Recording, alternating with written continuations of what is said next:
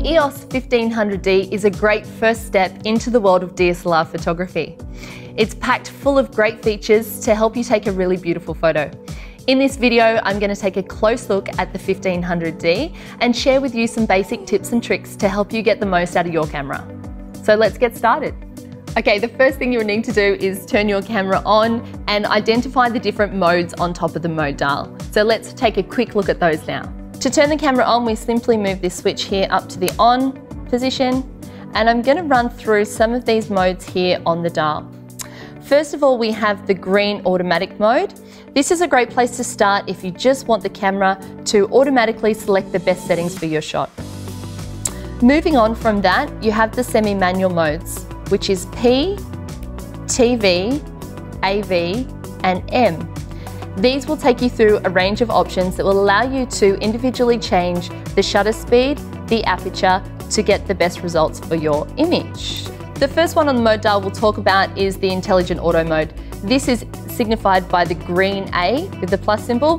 This is a really intelligent mode for automatically selecting the best settings according to the scene that you're photographing. Moving up from there, we have P, which is program mode. This will select the shutter speed and the aperture for you automatically based on the reading that the light meter detects. TV mode is to control our shutter priority. This is where we can individually set the shutter speed according to the subject and how much motion you want to capture.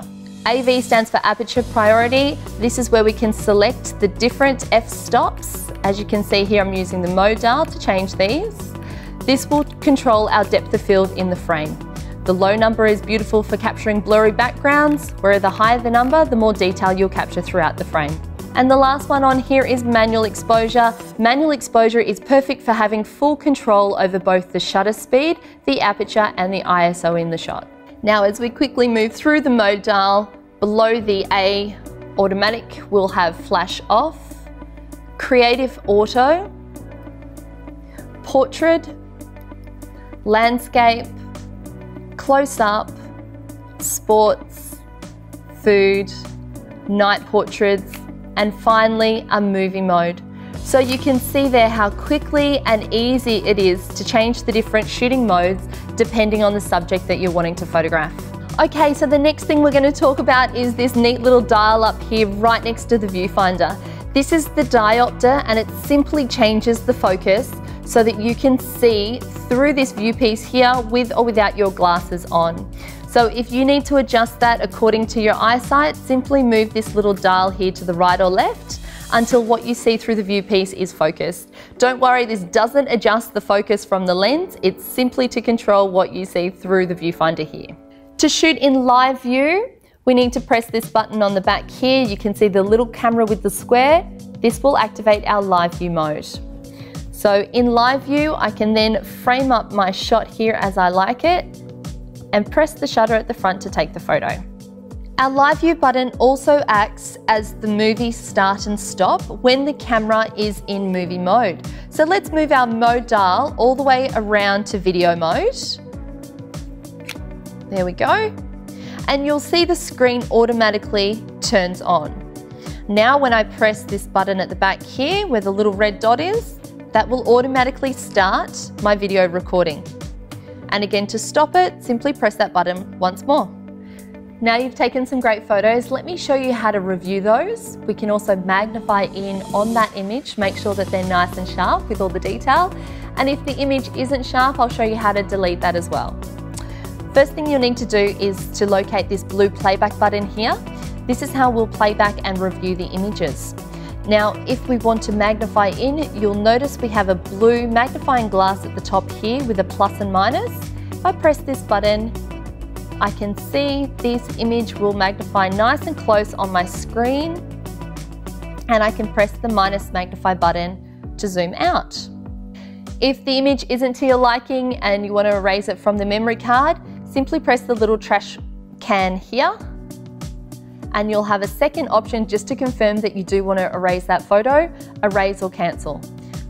Simply go across, select erase, and press set to delete that image. Okay, if you want to change your AF selection point, you need to use this little button here. When I press it, you'll notice the options come up on the back of the screen. You can change from automatic selection down to a manual selection point. Having a single point focus really allows you to be very particular about where your focus point lies. This is great for taking photos of portraits where you need to make sure that the eye is very sharp in focus, or even landscapes and macro photography as well. So to do that, we simply press the Auto AF Point Selection button here and move from auto to manual. Further to that, I can either have my point anywhere around the screen from the center to the top or to the far right or left. One of the features I use all the time is the exposure compensation dial. This is a really quick and easy way for you to control your exposure a little bit brighter or a little bit darker. It's very simple to activate, and let me show you how. Simply by holding down this plus and minus button at the back here, you'll notice that the exposure compensation dial is now activated and ready to use. I control that by sliding my finger to the right or to the left on this multi-control dial at the top. One of the quickest ways to navigate around the back of your screen is simply by using this quick button on the back. It's signified by the little Q. It's a really neat way to jump between your shutter speed, exposure compensation, white balance, one shot, all of the really handy things that you need to change on the back of your camera very quickly can be accessed simply by pressing the Q button there. The next option we have here is the display. If you want to turn the display off so you don't see the information on the back of the screen, it's very simple to do. Simply press the display button on the back and the screen will turn black. To turn that back on, press the display button once more. Okay, on the back of the camera, you'll notice that you have the up, down, left, right, and set button on the back of the camera. Let me talk through those options a little bit further for you. Here is the ISO button, which is a really quick way to navigate through your different ISO settings. On the right-hand side, you have AF. This will change your AF operation from one shot, AI focus, to AI servo. Below that is WB. WB stands for white balance, a really quick and easy way that you can navigate through the camera's preset white balance options. And on the left-hand side, you have the drive and self-timer mode. So this is great for taking single shots, continuous shots, or activating one of the camera's 3 built-in self-timer modes. Now to set any of those options, just use the big set button in the middle, just to make sure that mode is definitely locked in.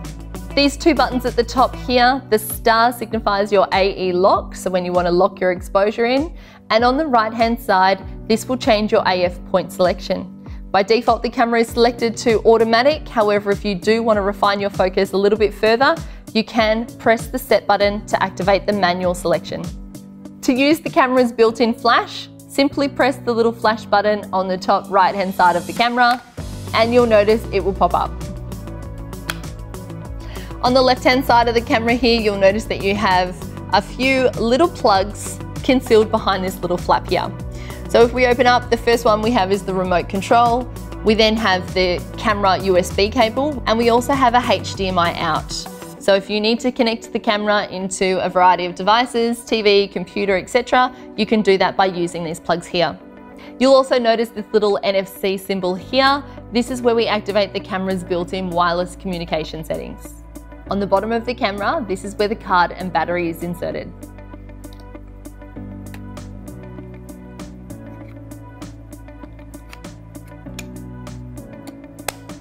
To attach and detach the lens, simply hold this button down and rotate the lens. When attaching it, please make sure that you connect the white square to the white square and then turn it in a clockwise direction until you hear the click. You'll notice on the left-hand side of the lens, you have a couple of little switches here. This is to turn the stabilizer mode on and off. And above that, we have AF and MF, autofocus and manual focus for the lens. On top of the camera here, you have the hot shoe. The hot shoe is a really great way of attaching accessories to the camera. For example, a microphone or maybe a flash. The camera also does have a built-in speaker and microphone built into the camera here. On the back of the camera, you'll notice the menu button. This is a really quick way to access some of the more in-depth features that the camera has within its menu system.